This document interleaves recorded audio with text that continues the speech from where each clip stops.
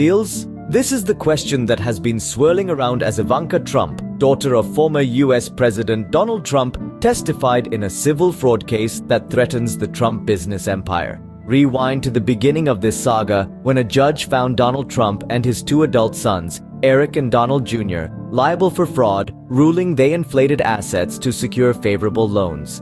Ivanka Trump, 42 years old at the time, was also initially a co-defendant, until an appeals court ruled in her favor this year. Despite her best efforts to avoid testifying, citing reasons such as not being able to leave her children in Florida during a school week, a New York judge and appeals court ruled that she must take the stand as a witness. The mother of three had no choice but to comply. This non-jury trial, presided over by a judge, will decide on allegations of falsifying business records, insurance fraud, and conspiracy. If found guilty, Mr. Trump could be stripped of prized assets like Trump Tower.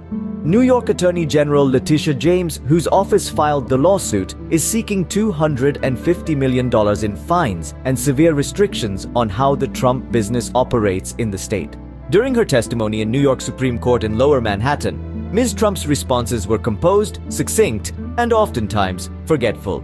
She repeatedly stated that she did not recall specifics or was not aware of certain details. State lawyers questioned her about her role in securing loans from Deutsche Bank for the Trump National Doral Miami, the old post office in Washington, D.C., and Trump International Hotel and Amp Tower, Chicago. She claimed to not remember an email she wrote about a loan stating, "It doesn't get better than this." Ivanka's forgetfulness frustrated Louis Solomon, the state lawyer questioning her. Trump attorney Christopher Keyes argued that Ms. Trump had been dragged all the way from Florida to discuss files that were beyond the statute of limitations. Donald Trump, the Republican frontrunner for next year's White House election, also accused the attorney general and the judge, both Democrats, of being politically motivated.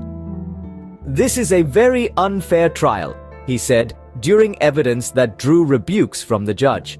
In conclusion, this case raises questions about what one can and cannot remember, especially when it comes to multi-million-dollar property deals. As the trial continues, only time will tell whether the Trump family will be held accountable for the allegations of fraud.